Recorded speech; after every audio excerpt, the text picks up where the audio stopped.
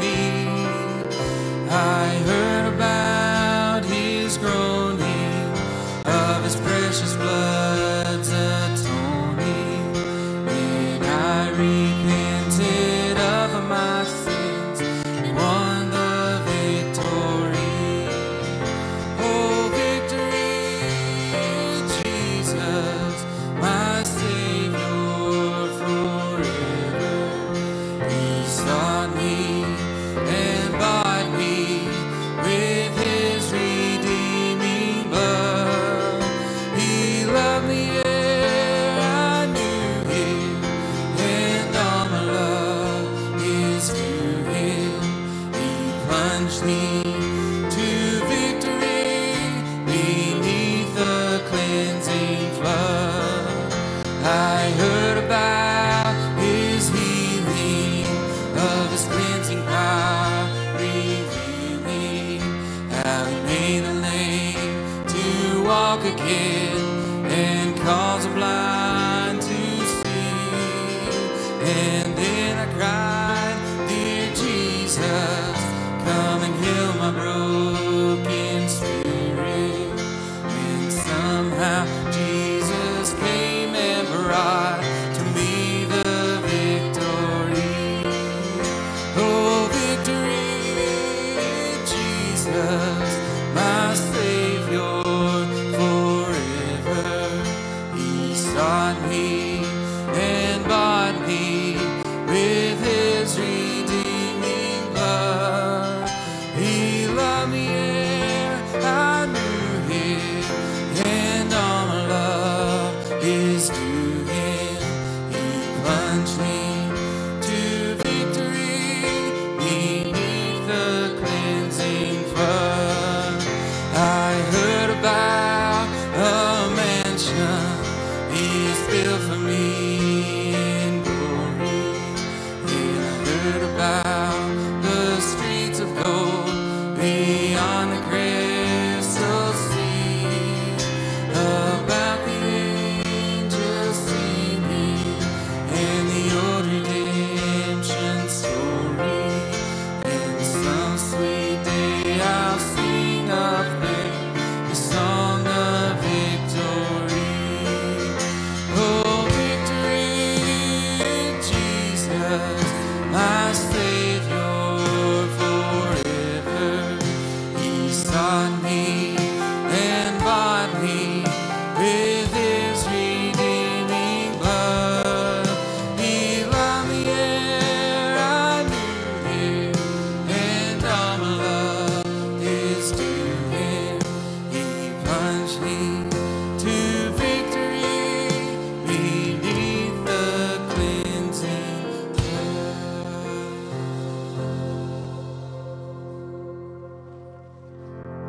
We're going to learn a new song together this morning.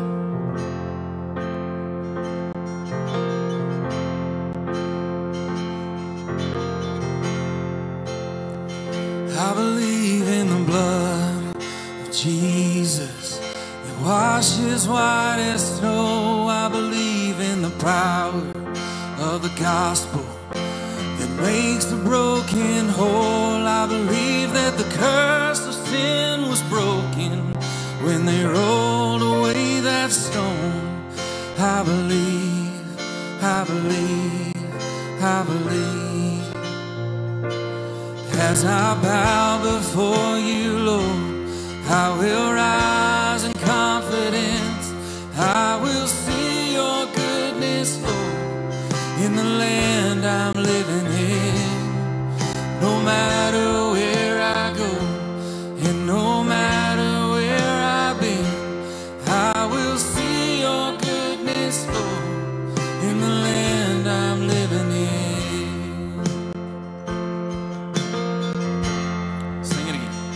I believe that the walls start falling when we fall down on our knees. I believe that the lame go walking and the blind are gonna see. I believe that the gates of hell tremble when the church begins to sing. I believe, I believe, I believe. As I bow before you, Lord, I will rise in confidence. I will see your goodness, Lord, in the land I'm living in. No matter where I go, and no matter where I've been, I will see your goodness, Lord, in the land I'm living in.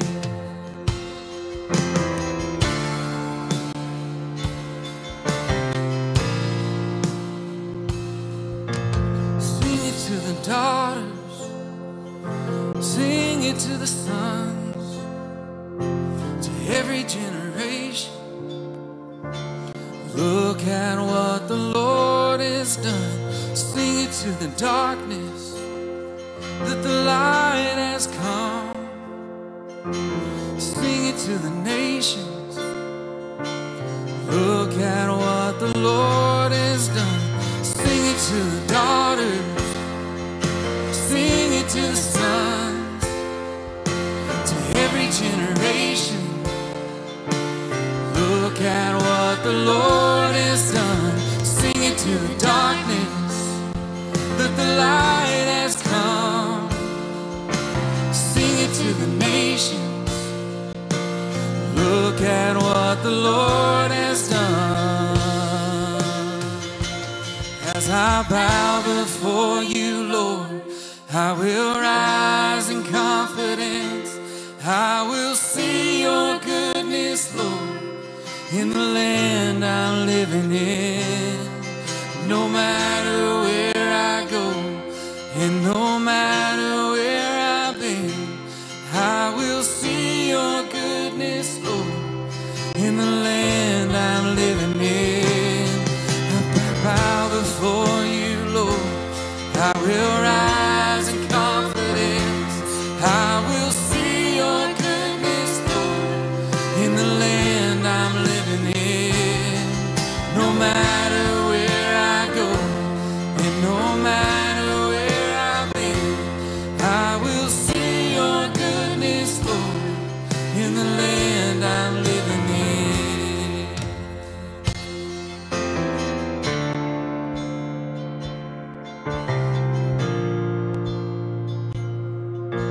Sing it to the sons, to every generation. Look at what the Lord has done. Sing it to the darkness, that the light has come. Sing it to the nations. Look at what the Lord. Sing it one more time. Sing it to the daughters.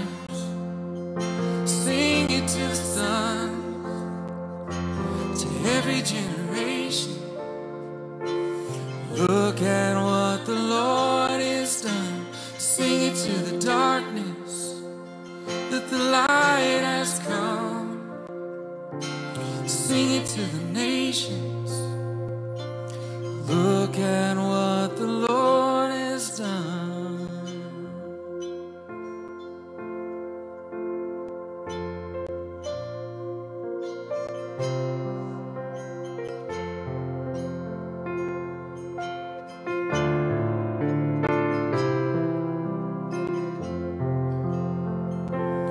I'm no longer a slave to fear. I am a child of God, and I'm no longer a slave to fear. I am a child of God.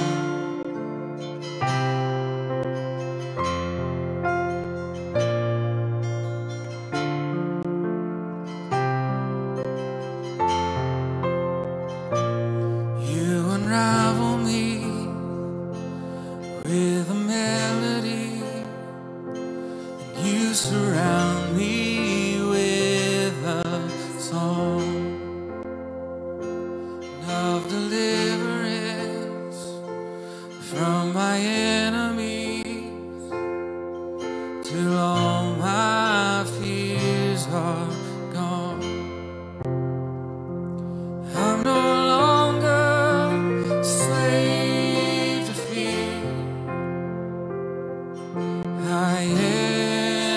child of God. I'm no longer a slave to fear. I am a child of God.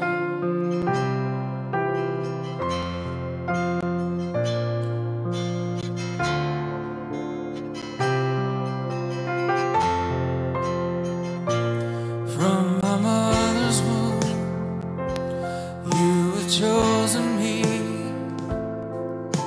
and love has called my name. And I've been born again to your family. Your blood flows through my veins, and I'm no longer a slave to fear. I am a child of God. I'm no longer a slave to fear. I am a child of God.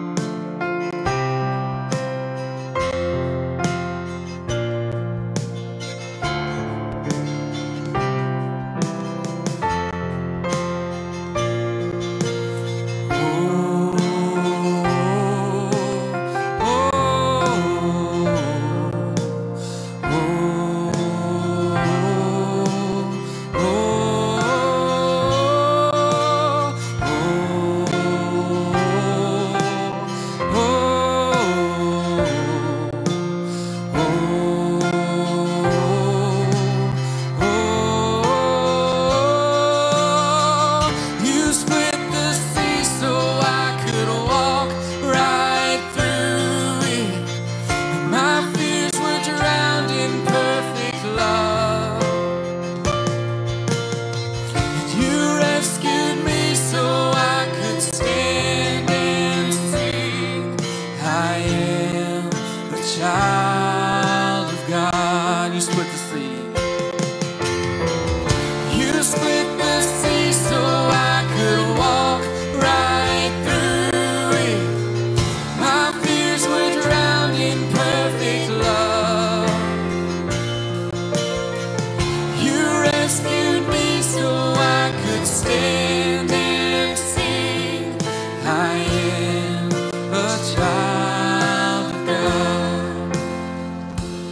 I'm no longer a slave to fear. I am a child of God. I'm no longer a slave to fear. I am a child of God. And I'm no longer a slave to fear. I am a child of God. And I'm no longer a slave to fear. I am a child of God.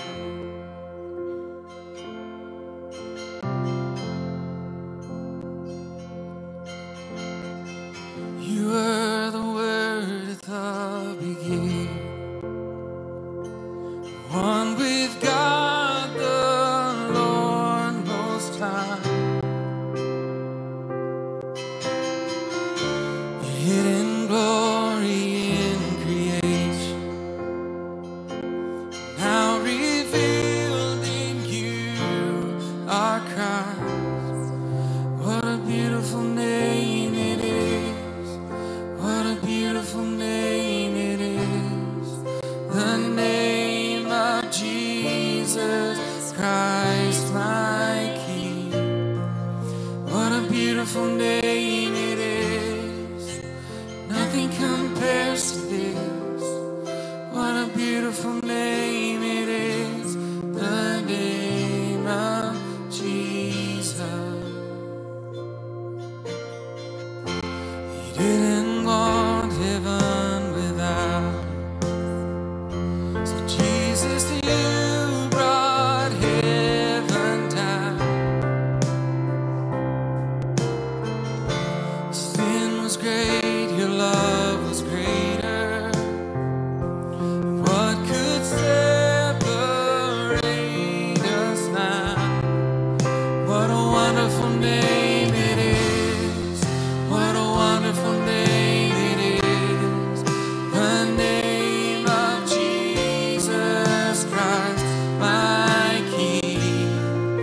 What a wonderful name it is. Nothing compares to this.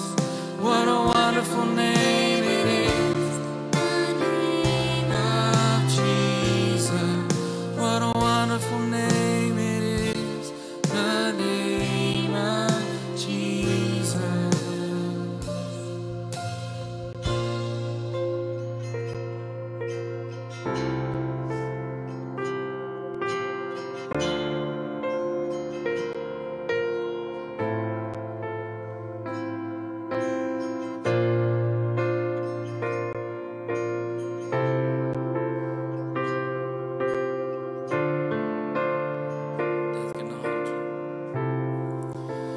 Death could not hold you. The veil torn before you. You silenced the boast of sin and grave. The heavens are roaring the praise of your glory. For you are raised to life again. You have no rival, you have no equal, now and forever, God, you reign. Yours is the kingdom, yours is the glory, yours is the name above all names. What a powerful name it is. What a powerful name it is. The name of Jesus Christ, my King. What a powerful name it is. Nothing can stand against. What a powerful name it is. The name of Jesus. You have no rival. You have no rival. You have no equal. Now and forever, God, you reign. Yours is the kingdom. Yours is the glory. Yours is the name above all names. What a powerful name it is. What a powerful name it is. The name of Jesus Christ, my King. What a powerful name it is. Nothing can stand against. What a powerful name it is. The name of you have no rival. One more time. Here we go. You have no rival. You have no equal. Now and forever, God, you reign. Yours is the kingdom. Yours is the glory. Yours is the name above all names. What a powerful name it is. What a powerful name it is. The name of Jesus Christ, my King. What a powerful name it is. Nothing can stand against. What a powerful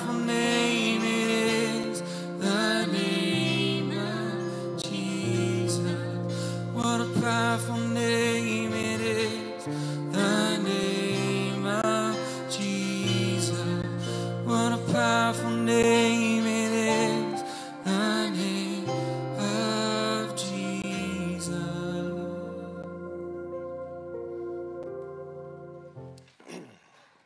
If you have your Bibles today, would you find the book of 1 Peter, chapter 3. 1 Peter, chapter 3. We're going to pick up where we left off last time. 1 Peter, chapter 3. As you're finding that, let me just say, I'm very impressed with the brake bills because, wow, how'd you get all that put away? Man, y'all must have been here all night last night. They had this thing decorated to the max for the wedding yesterday, so I appreciate y'all getting everything back so we're ready for this morning. 1 Peter chapter 3, we're going to begin reading with verse 8. Finally, that's the word you want to hear your pastor say, right? Finally. Finally, all of you be of one mind, having compassion for one another. Love as brothers, be tenderhearted, be courteous, not returning evil for evil or reviling for reviling, but on the contrary, blessing, knowing that you are called to do this, that you may inherit a blessing. For he who would love life and see good days, let him refrain his tongue from evil and his lips from speaking deceit. Let him turn away from evil and do good. Let him seek peace and pursue it. For the eyes of the Lord are on the righteous, and his ears are open to their prayers. But the face of the Lord is against those who do evil.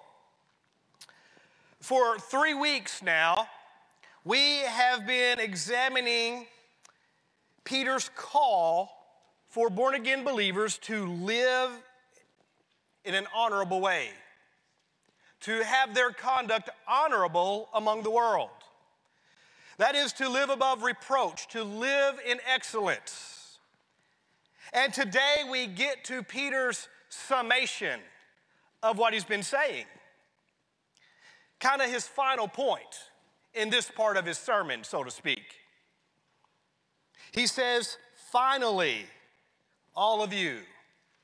In other words, he's kind of saying in summation, all of you as sojourners and pilgrims, having your conduct honorable among the Gentiles, there are 3 things I want you to do.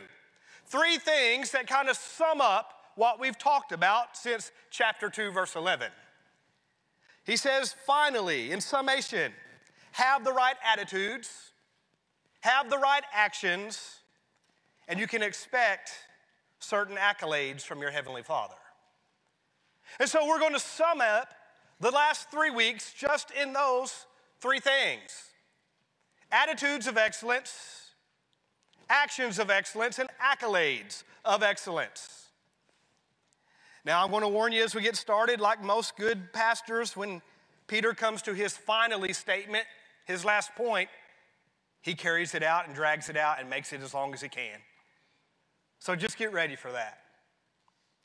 Let's see what Peter has to say in summing this up about living with excellence. He begins with having attitudes of excellence. He reminds people that this must start within the heart and the mind.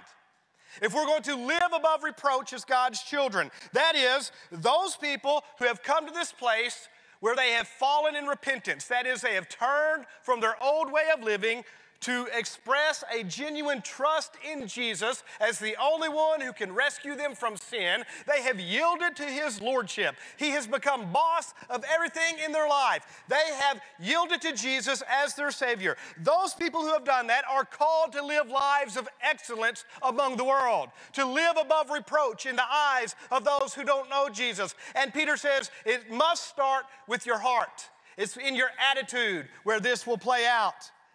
He's calling believers to develop proper attitudes of excellence, to live out excellence. And he's going to mention several. For the sake of time, I'm going to jump right in and get to moving. Here's the first one. In verse 8, he says, an attitude of excellence involves being of one mind. Being of one mind. You see that together? You're there in verse 8. Finally, all of you be of one mind. That's a unity and harmony in the way we think. But it's not talking about unity and harmony in your individual mind, you should be in harmony with yourself. If you're not, you might have bigger problems than I can deal with. It's talking about unity and harmony of mind among the believers. Being in unity and harmony within the church. Having a like-minded commitment to biblical truth. The reality is, if we're going to have an attitude of excellence and live out excellence, we must have a unified commitment to the truth of God's Word, the standard of God's Word, the truth of the gospel, the reality of Christ. We must be unified in teaching and living out the truth of Scripture, the standards of God. We must be unified in that. Remember, Peter is writing to a church, to believers who are under persecution, who are suffering. And he's challenging them to live out excellence in the midst of suffering. And he says, for you as a group of born-again believers to do that, you must be united, unified in your commitment to the truth of God's Word, in teaching the truth and living out the truth. You have to be in harmony with the truth in the eyes of one another. What Peter's referring to here is a harmony simply based on our faith in Christ. We should be unified and united because of our faith in Christ. We have one Savior. We've been called into one redemption. We have one hope. It's in Jesus. Because of our faith in Christ, there should be a unifying agent among us. In Ephesians 4, beginning of verse 4, the scripture says, there is one body, there is one Spirit, just as you are called in one hope of your calling, one Lord, one faith, one baptism, one God and Father of all, who is above all and through all and in you all. One. We are united in Christ. There should be a unity among the believers that allows us to pursue lives of excellence among a lost world. That unifying agent, the one thing that is common to all of us, regardless of background, regardless of demographics, regardless of socioeconomic status, regardless of who we were or what we might be, the common unifying agent is the reality that we all have been transformed by the power of Jesus Christ when we came to faith in Him. There's a commonality there that unifies us. Unified hearts are hearts transformed by the power of Jesus Christ. Doesn't matter who you are or what your background is. If you've come to the place of repentance and faith in Christ, whereby He has transformed you into a new creation, you and I have something in common, and we can be unified in that. There should be unity simply based on who we are in Christ for us to live out excellence in this world. This is so important. In fact, Jesus Himself prayed for this to happen.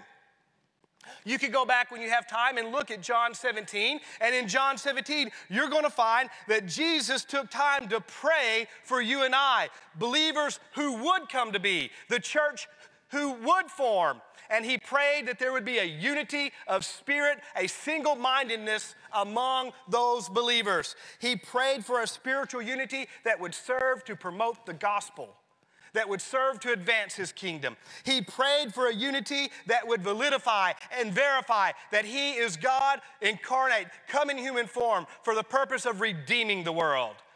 He prayed for a unity among the church, a single-mindedness, a single-minded commitment to Him, to His gospel, to His truth. And my friends, unity of the believers that's mentioned here is a far-reaching unity. This is far beyond a simple harmonious interaction within a church. This isn't talking about, well, the church gets along. This is talking about being united on a deeper level to pursue the Great Commission, to fulfill the purpose of the church. This isn't we just got along in our little group.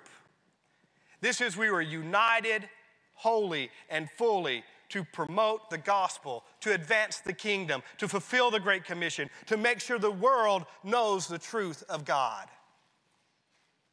That's the unity we're called to have, to pursue excellence. That's the attitude we must have.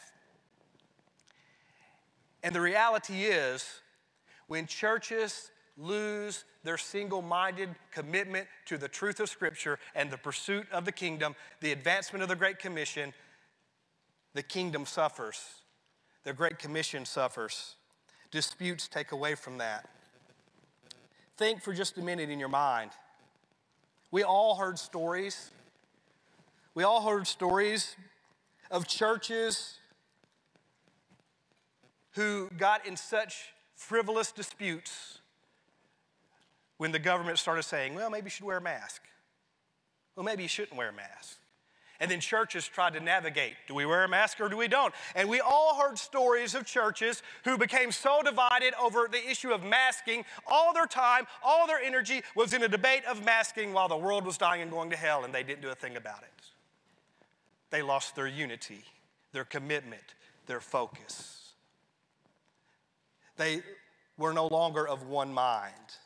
We've all heard churches that suffer as factions form because this decision was made or this program is going on and this is my pet project and that's your pet project and this, that, and the other, and little groups form for this and that and the other. In reality, the kingdom's not advanced because we're so fractioned and segmented, dysfunctional. We all know of churches that are clicking along and people get in and they become such good friends. They form what Tom Rainer calls little holy huddles, and it's such a good time with your friends that people come in and they can't really break in because it's just your little group and there's a dysfunction there. The church can't grow because of that. The reality is this: Peter says if you want to live in excellence among the world, you start with developing an attitude of unity inside the church. Work to foster and nurture your attitude of single-minded commitment to Christ and his kingdom above all within the body, and that'll flow outside the body. You'll live in excellence. Peter goes on. He says if you're going to have an attitude of excellence, there's another part to this. An attitude of excellence is an attitude of compassion, he says. An attitude of compassion. It's interesting, that word compassion from the Greek is sympathis. It means suffering like one or feeling like one. It means I suffer the way you suffer and I feel what you feel. It's the root of our word sympathetic. If I'm to live out excellence, I must develop this attitude where I feel the pains and needs of others. I am so invested with my Lord that I can sense the needs and the pains others have. An attitude of compassion. Writing to the church of Corinth, Paul says, and if one member suffers, all members suffer. If one member is honored, all members rejoice. Within the family of God, we're so closely bonded that the suffering of one brings pain to all, and the rejoicing of one brings gladness to all. Having an attitude of compassion where we feel what others feel, where we sense what others are going through. It happens within the body, it carries on out through the community where we sense the needs and the pains of those around us. The book of Romans says, rejoice with those who rejoice, weep with those who weep. Have this attitude where you're sensitive to the needs and the pains of those around you.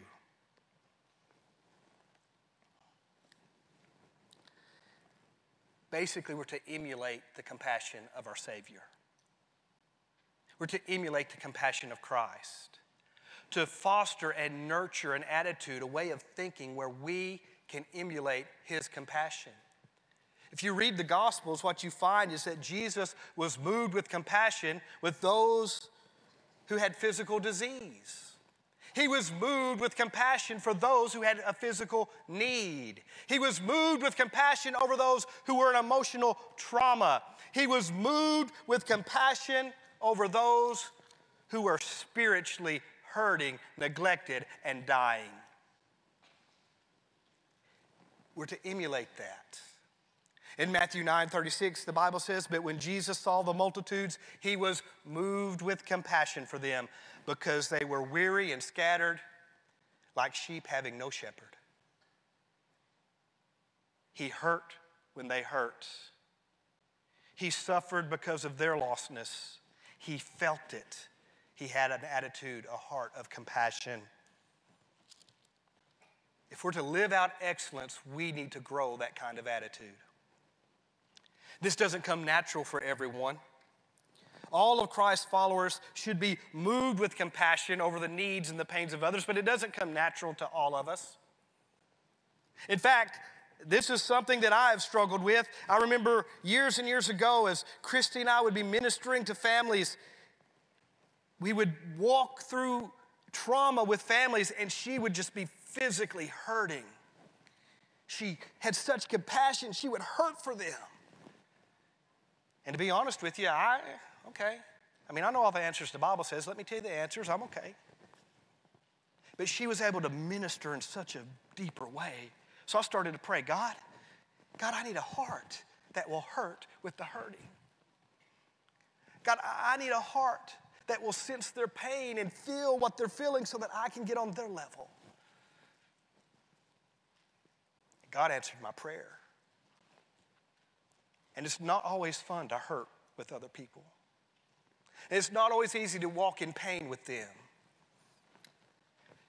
But it brings you to a deeper level of connection and ministry whereby you can truly minister the grace and the love of Christ. When you have an attitude of compassion and you sense their pain and walk through their pain with them. You see, my friends, our compassion should be stirred for people who are hurting and in need. And it should be stirred the strongest for those who are in spiritual need and spiritual pain and spiritual hunger. We should be moved to feel what they feel and sense their spiritual need and act upon that to help them. If we're going to live out excellence, we have to develop an attitude of compassion towards them. And true compassion is going to be revealed in action. Indifference and insensitivity are not Christ-like characteristics. And if you can sit there being indifferent to the suffering of those around you, you do not have a compassionate heart like Christ. That's something you need to ask that he would help instill within you. But Peter goes on talking about attitudes of excellence. He says the next thing is we must have brotherly love. If I'm to have an attitude of excellence, it's going to involve brotherly love. To love like brothers. Living in excellence will demand a genuine, loving affection for others. A love that genuinely is expressed. A love that really doesn't happen naturally, but is imparted to you through Christ in you to affect other people. A genuine care and affection for those around you. This is a mark of a believer. In fact, Jesus himself in John 13 said, the mark, the distinguishing characteristic, the earmark of being my follower is the love you're going to show. When my love inundates your heart, it will flow out of you. There will be a genuine concern and affection towards those around you. We must develop and nurture an attitude of love. And this is a love that will embrace sacrificial service to others. That's the kind of love we're talking about. A love that sees someone else being moved with that compassion and says, I love you enough to sacrificially serve you however I can. I will do whatever it takes to see you experience Christ, his presence, and his love. This is the attitude of love that glorifies Jesus because it's the attitude that expresses his love, that allows the world to understand his love. This is the kind of love that you sacrificially display, and it comes back to bring glory to Christ and honor your faith. In fact, in the book of 3 John, you see an example of this. There's a man named Gaius there. And he is someone who has a genuine love and affection for others, who sacrificially serves others. John says there that he served those within the church as well as strangers without the church. And here's what happened. That love resulted in those who came and bore witness before God. The love he showed because of his faith in Christ ended up in giving a good testimony to his faith, about his faith.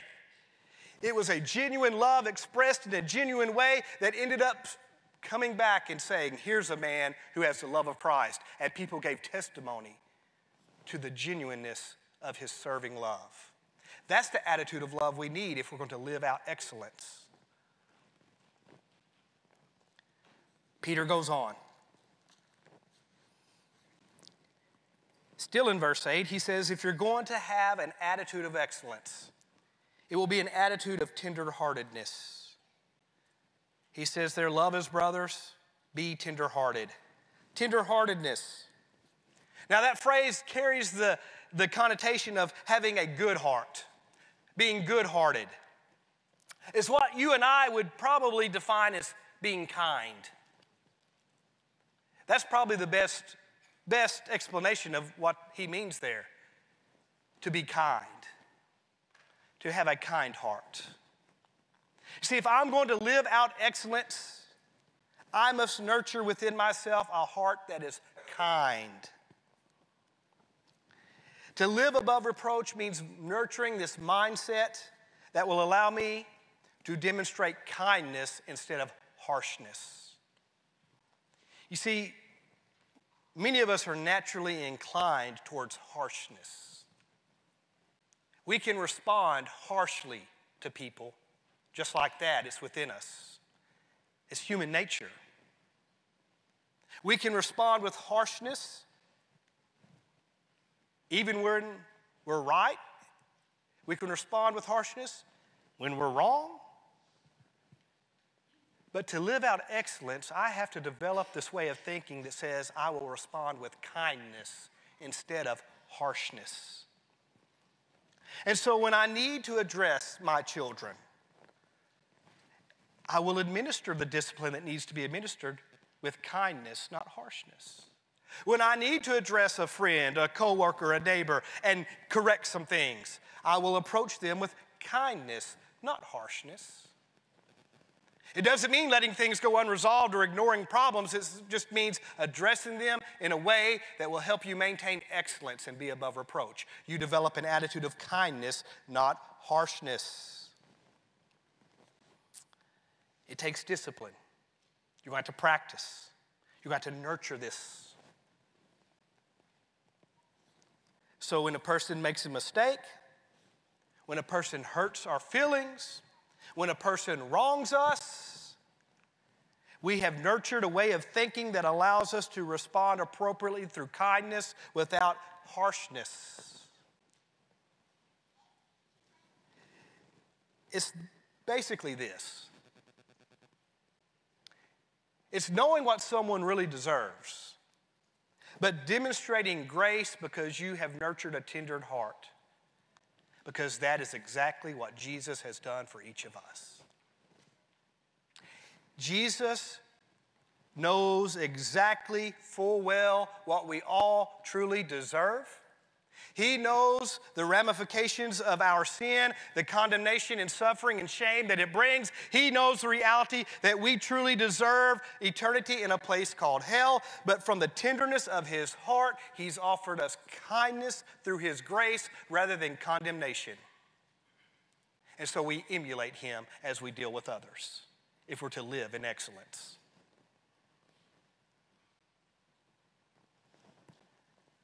Nurture kindness. Being acutely aware that there's stuff going on in other people's lives. Being tenderhearted so that mitigating factors they're dealing with you might consider before you bite their head off. Nurturing grace within your heart that you respond appropriately. But Peter keeps going. The next thing he says, if you're going to have an attitude of excellence, you must be courteous. Courteous. An attitude of excellence is an attitude that is courteous. Now, we need some clarification here. This word is phileron, and it does mean courteous, but more than that, it means to be low-minded. To be low-minded. And in this text, low-minded is the more accurate translation. In other words, to have a humble spirit. To have a humble spirit is required if I'm going to have an attitude of excellence. Not to be so full of selfishness and pride, which, by the way, we're all naturally inclined towards. but to nurture a spirit of humility that plays out as I live this life. A humble spirit. See, the call to excellence requires us to nurture humility, to have a humble spirit. In fact, here in a couple of chapters, as we continue this study, we're going to see Peter say we are to be clothed with humility. It's to be our garment and our covering. We're to pursue humility. In the book of Ephesians, the Bible says to walk worthy of the calling in which we were called, we must do so with lowliness and gentleness. That's humility. To walk worthy of the calling Christ has put on our lives, to live as his ambassadors with excellence, we must nurture an attitude of humility. We have to let go of selfishness and pride. By the way, if you really want to get to the root of sin, if you want to pull back the layers, here's what you'll find: selfishness and pride at the root of every sin. That's why to live with excellence, we have to nurture humility and let go of selfishness and pride. In fact, Jesus, talking to his disciples, set them down one day and he said, look, I'm going to tell you who the greatest is, because they were in an argument. Who's going to be the greatest? Who's going to be the greatest? Who's going to be the greatest? Who's going to be the greatest? And here's what he told them. You can read this in Matthew 18. He set them down and he said, listen, the one who has the most humble spirit is the greatest in my kingdom. To live lives of excellence, to demonstrate Christ to others, requires humility. But Peter continues. This guy was long-winded, y'all. Here's what he says. An attitude of excellence is a forgiving attitude. You see that in verse 9. It's a forgiving attitude. He says not returning evil for evil or reviling for reviling. That is to be forgiving. Now, he's already approached this. We studied that a few weeks back. He's already approached this and offered Jesus up as the prime example. He said Jesus did not return evil for evil or reviling for reviling. He reminded everyone when Jesus was misused, abused, shamed, and being killed, rather than returning evil for evil and reviling for reviling, he simply offered forgiveness. Remember there at the cross, speaking about those who had done all this to him, he simply prayed, Father, forgive them. Forgiveness is an attitude of excellence. To be above reproach in our lives, we must be forgiving, not vindictive. Here it says, don't return evil. Evil refers to any inherently bad quality. Any inherently bad thing. When someone does something bad to you, you simply don't do something bad back. You forgive. Reviling refers to abusive language. When someone mistreats you, abuses you, talks bad about you, does whatever, you forgive. You don't rail against that person. You don't condemn that person. You don't speak badly about that person. You offer forgiveness. If you're to live out excellence, it's going to require forgiveness. Forgiveness. Peter went to Jesus one day and said, hey, Peter, I'm going to forgive this dude. Shoot, I'm going to forgive him like 7 times. And Peter said, Jesus like, Peter, no, you got it all wrong, dude. You're going to forgive and forgive and forgive and forgive and forgive and forgive and forgive and forgive, and you're not going to count. You're just going to forgive. Because if you're going to emulate me and you're going to live out my character and you're going to live with excellence in this world, you're going to have to forgive a lot of people over and over and over again. But you're going to forgive. That's an attitude of excellence. One last attitude of excellence he names here. And that is an attitude of blessing. An attitude of blessing. We're to return a blessing to people, to be a blessing to people. And to bless people, you have to have nurtured that within your heart. Because this isn't a, oh, bless your heart. This is a blessing. This is God working through you to bless someone else. And you have to have nurtured that in your heart, because when someone wrongs you, it is not human nature to bless them. You have to have nurtured an attitude of blessing. See, our hearts and our minds must already be set towards loving the evil one, praying for the one who spitefully uses us, doing good to the one who mistreats us, forgiving the one who hurts us. We must already have nurtured that in our hearts. To lay our lives before the Lord and say, Lord, use me as a vessel to bless others. To focus your mind on this reality that I want to live out excellence. So Lord, make me a living conduit to bless those around me, even those who hurt me or misuse me or cause suffering in my life. Lord, allow me to be a blessing to others. If I'm to live out excellence, I must nurture that attitude. And here's what happens. When we nurture attitudes that promote excellence, our actions begin to reveal excellence. And that's where Peter goes next in his explanation. He moves from attitudes to actions. And he says, let me tell you about some actions of excellence. There are some actions that will show the excellence you have nurtured within your heart. Because what's in the heart comes out. So when you nurture attitudes of excellence, your conduct will display it. These begin with verse 10, and I want you to look. Verse 10 begins, for he who would. F-O-R.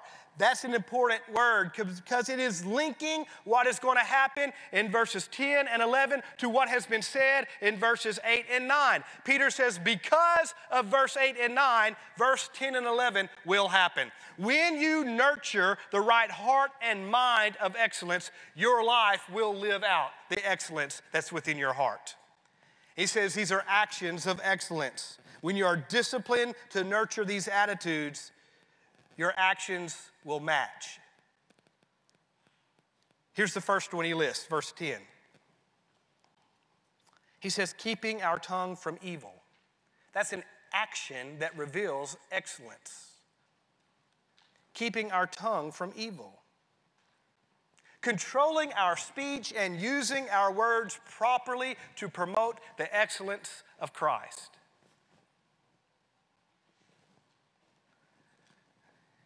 Peter mentions this first, I think, because, well, it's probably one of the biggest problems Christians have. We like to run our mouths. The reality is, when I nurture attitudes that pursue excellence, my words will reflect those attitudes. What comes forth from the mouth, Jesus taught us, reveals what's in the heart. My attitude of excellence will be reflected with my words, with my speech. Now, keeping our tongue from evil is not always easy. In fact, if you read the book of James, chapter 3, James has a lot to say there about your mouth and how you use it, about your tongue and what it can do. James tells us the tongue will defile our entire existence. The entire life we live can be defiled by the words we say. The entirety of our testimony and our Christian witness can be ruined with such a few small words. And once again, let me remind you, as sometimes I do, those small words sometimes appear in print form on Facebook and Twitter, things that are popped up on Instagram and Snapchat and et cetera and so forth. And if you put it out there, even if you delete it, it's still somewhere, my friends. It's still out there somewhere. Your tongue can defile your entire existence. James said your tongue, it'll be the hardest thing to tame. He said it's the hardest thing in the world to tame. In fact, there in the book of James, he says mankind has tamed all of creation, yet cannot tame the tongue. But when I nurture and am disciplined to grow attitudes of excellence, those attitudes will work through my speech. It will help tame my mouth. James says your tongue is simply evil and full of deadly poison. That's why you need to develop the right attitude in the heart, because if you left your tongue unchecked, it's going around killing people. James says, you know what happens with the tongue? You bless God and you curse men made in his image. And he said, people, this just ought not be. He just said, man, that's just wrong. It is just wrong for you to come in here and worship God, then use the same mouth to run people down and talk bad about stuff. Just not right, he says. In fact, here's what he says. Does a spring send forth fresh water and bitter from the same opening? Can a fig tree, my brethren, bear olives, or a grapevine bear figs? Thus there is no spring that yields both salt water and fresh. You either get your attitude of excellence right so that your mouth reflects it, or you don't. But you're not going to mix both. An action that reveals our pursuit of excellence revolves around how we use our words. And born-again believers should reflect their transformed hearts by the taming of their tongues. Use your words for excellence. That's possible when you have a disciplined mind seeking to be above reproach, when you have the right attitude of excellence. Peter continues. He says there's another attitude of excellence I want you to see. Still in verse 10. Keeping our lips from lying. Keeping our lips from lying. You're like, well, that's using your mouth. Well, there's a bigger connotation here. It's being committed to the truth in its entirety. Being committed to truth as we pursue excellence. Not just speaking truth or lie, but being fully committed, vested entirely in our lives to the truth. I mean, we know things like the book of Proverbs says, he who speaks truth declares righteousness. It's important to speak truth. But it's also important to be fully committed and vested with an integrity based off faith, where your life is a life of integrity reflecting the character of Christ as you're committed to the truth in every avenue of life.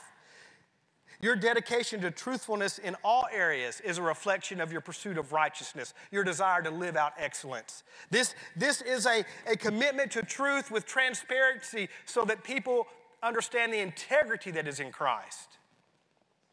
It's not just speaking the truth or speaking a lie, it's living the truth and being fully vested and committed to the truth. It's having enough integrity to stand in the truth even when it's not advantageous to you. Even when it might bring harm to you.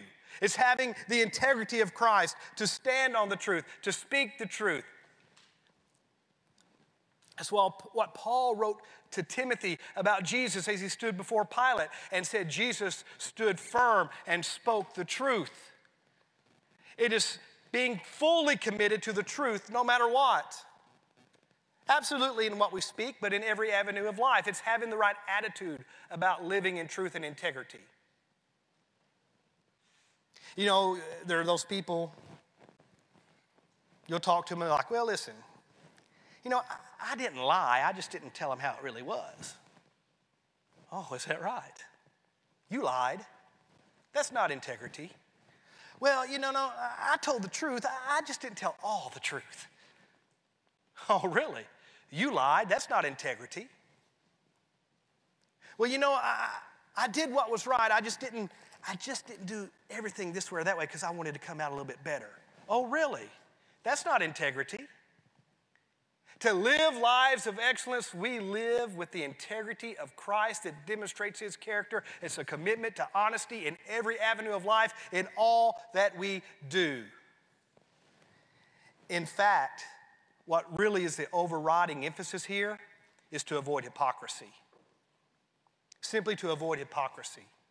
You see, as there's inconsistencies in our speech, in our declaration, in our promises, in our actions, when we don't represent the integrity and truthfulness of Christ in all we do, what we are hypocrites. We flounder in hypocrisy because we compromise on being completely truthful and demonstrating integrity in all we do. The call here is to act with full integrity to avoid hypocrisy. Speak the truth of God and then live it fully. Declare the statutes of Scripture and keep them completely. Make promises to people and follow through fully. Be the kind of person that someone else can deal with and know, I shook their hand, it will happen.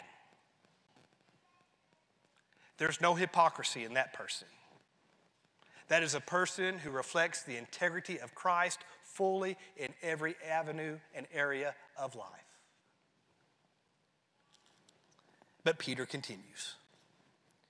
He says, if you're going to carry out these attitudes into action, it's going to involve turning from evil. You see that in verse 11. Turning from evil. That is rejecting what is unrighteous, fleeing from sin so that we can reflect excellence in all we do in life.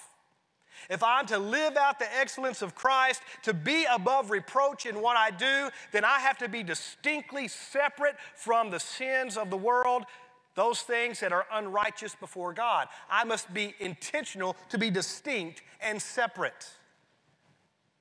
I have to look at what is inherently bad, what God would consider unrighteous, and be intentional in avoiding those things. Peter's going to go on to say, we won't get to it today, but we will shortly, that we should have ceased from sin, that we no longer should live the rest of our time in the flesh for the lusts of men, but to live for the will of God. You see, if I'm really going to live actions of excellence, it means being distinctly separate from the flesh, from the will of the flesh, from that which is unrighteous, to pursue the will of God in my life, to live in a way that I know this is what pleases God, to pursue that which helps me abide in His will, to develop this attitude of excellence that naturally inclines me towards God and not pleasing myself, to live that out, to think the right way so I act the right way in pursuing God's will in my life, to live for God, to please Him. That is to turn from evil and seek Him, to do good according to God. And that's the very next action he mentions, doing good. Doing good. I'm going to reject and flee from that which is unrighteous and sinful, that does not honor God, and move towards doing good. That is, doing that which is pleasing to God. I'm going to be deliberate in seeking to do what is good before God. I'm going to intentionally seek to live out actions that are excellent according to God. What does God say is excellent? And that's what I'm going to do. That's doing good. In fact, my friends, you have been redeemed. That is, you have been purchased out of sin, rescued from the punishment of sin. You have been given a new life in Christ. If you've called out to Him in repentance, you have been transformed, the Bible says, to do good works that God has already planned out for you. You see that in Ephesians 2:10. The Bible teaches there that God has rescued you out of sin. He's transformed you spiritually, and now He's set you on a course to do good works that He has planned for you. To do good. To do good. Now, this isn't just do good in your neighborhood. You know, get your neighbor's cat out of the tree, I did good. This is doing what God has called you to do, His good works. Pursuing the good works of His kingdom He's laid before you. Being intentional to do the good works of His kingdom so you can pursue excellence in front of the world. And you know what happens? When you focus on doing those good things God has called you to do, your conduct stands out as excellent by itself. People recognize what you do, and they see that it's different, and you stand out distinctly. Peter has pointed this out already in chapter 2, verse 12. He said, having your conduct honorable among the Gentiles, that when they speak against you as evildoers, they may, by your good works, which they observe, glorify God in the day of visitation. The world is going to see your good works. They're going to observe that, and they're going to recognize the distinction of your excellence, and some of them are going to come to faith. That's what Jesus talked about on the Sermon on the Mount, right? In Matthew chapter 5, where He said, look, just let your good works shine before men. Let them see your good works, and they'll come to glorify your Father who is in heaven. Be distinct in your actions as you do what God has called you to do in His kingdom, and let the world take note that you're living for God, that you're living in excellence. One last action Peter mentions. Like, yes, finally, one last action. If I'm to live out actions of excellence, he says I need to be seeking and pursuing peace. Seeking and pursuing peace. Now that phrase, seeking and pursuing, is very interesting because what it suggests is very aggressively, being aggressive in working to capture peace. The illusion is that of an avid hunter tracking his prey relentlessly. To live in excellence, I must be one who will track down peace among people relentlessly. To be aggressive in pursuing it. You see, lives of excellence, they're lives that demonstrate a godly peace. A peace that maintains tranquility and joy. And you have this if you're a follower of Christ through faith, a true born-again believer. You see, you have a peace that's not situational, it's not transient, it's not based on circumstance. You have this divine peace, a divine peace that is present with you. You have the peace described in 2 Thessalonians 3, where the Bible says, now may the Lord of peace himself give you peace always in every way. You have that peace. But having that divine peace within you, you now must pursue peace with others. In fact, Romans 12:18 says, if it is possible, as much as depends on you, live peaceably with all men. As much as depends on you, you pursue peace. You be the peacemaker. You be the one that promotes tranquility and joy. You let the peace of God that's been implanted within your heart to shine through the clouds of chaos as other people see you trying to establish a peacefulness in your relationships. You pursue peace. If you're going to live out excellence, you be a peacemaker in the world. And so Peter lays out these attitudes you have because you want to be excellent in representing Jesus. And how those attitudes flow over into actions you live out so that you can live out the excellency of Christ. But then he sums it all up with some accolades that come because of excellence. Some accolades. That is, there are some blessings that will come to you because of this. There are some very specific blessings mentioned here. Blessings received by those who endeavor to live out excellence in their lives, to represent Christ well, to be above reproach. In fact, what Peter's doing here is he's quoting from Psalm 34. You can go back and look at that sometime and see the parallel. And he's going to point out three things. Let me go through these very quickly for you. 3 blessings that are yours because you're pursuing excellence in Christ. First is a life we love. A life we love. You see that in verse 10. He who would love life. Now, here's the thing. This is not merely loving life. When the text here says, he who would love life, it carries a much deeper value than I love life. What it refers to here is actually experiencing the absolute fullness of life that is active and vigorous, being devoted to God, and therefore it's blessed.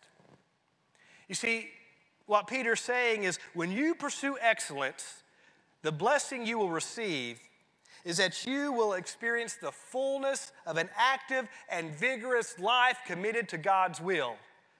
And the result is being blessed in that life. As you pursue excellence, it naturally moves you to living a life that God blesses.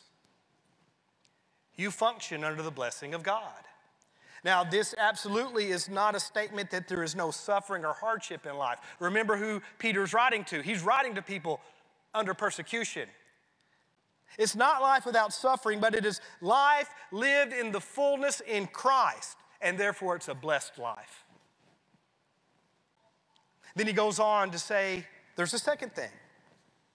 He said, he who would love life and see good days. Good days. I wish he would have said happy days and Fonzie could have come out. There you go. Good days. To see good days, my friends, is to experience a life that is distinguished and honorable and therefore joyful. A life that is distinguished and honorable and therefore joyful. It's living a life in pursuit of the excellence of Christ to the point that that life is distinguished and honorable before the Lord. And living that life brings joy. Once again, not a promise of an easy life, not a life without suffering, but a life distinguished among the world, honorable before God, and joyful because you're pursuing the excellence of Christ in all you do. Both these things point us to eternity. Both these statements reflect eternity. Life we love and seeing good days ultimately, my friends, points to the fulfillment of our redemption as we experience eternal life in the goodness of God's presence throughout eternity. So Peter not only brings it to here, he points it to there. These blessings are eternal. They're eternal as you pursue excellence in Christ because of your relationship with Christ. Then he says one other thing, one other blessing that comes as we do this, and that's God's favor. God's favor. In verse 12 it says, "For the eyes of the Lord are on the righteous, and his ears are open to their prayers." The eyes of the Lord are upon us. A reference to God's special care and watchfulness over his children. God's special interest and care over those who are pursuing his will in living out excellence. I live out excellence even in the face of hardship, knowing that my Heavenly Father is watching so carefully over me.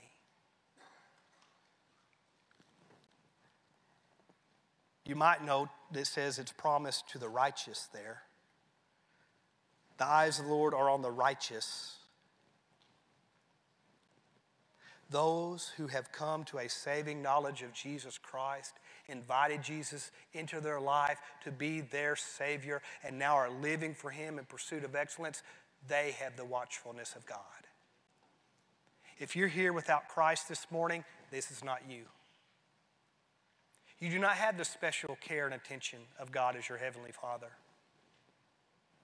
In fact, the Bible says you're alienated and separated from God. This is for those who are believers in Christ and are pursuing his excellence. And it says the ears of the Lord are open to us. God is listening to, he's interacting with us as we speak to him in prayer. He's not a distant, stoic God sitting up on his high mountain on a throne. He's the God there in the prayer closet with us, interacting as we commune with him. Our Heavenly Father is listening to our cries and attentive to our words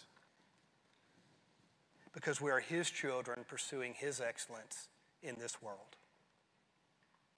You see, my friends, you're called to have attitudes of excellence, to live out actions of excellence. But my goodness, the accolades God brings into your life are far greater than we can even describe. You're here today, and I have to wonder, who here today is fostering and nurturing and being disciplined in growing a heart of excellence? Which of those among us are committed to carrying out actions of excellence? Are there those here who are missing the blessings of God? because they just don't care about being within God's will and pursuing his excellence? Are there those here among us today who, well, you don't even have a chance of experiencing this because you've never come to faith in Jesus? You've never called out to him and asked him to come into your life and rescue you from sin. Where are you at today, my friend? And what do you need to do with God today? I'm going to have a word of prayer, and you're going to have a chance to respond to God. And that's all I'm going to ask you to do. You respond to God however he's speaking to your heart. Heavenly Father, I ask now that you move among us, that you draw each one of us to the place where we need to be with you. And I pray you give us courage and boldness to respond appropriately. Lord, I pray by the power of Jesus, you would remove all distraction and hindrances, that we might just simply respond to you and your Spirit now.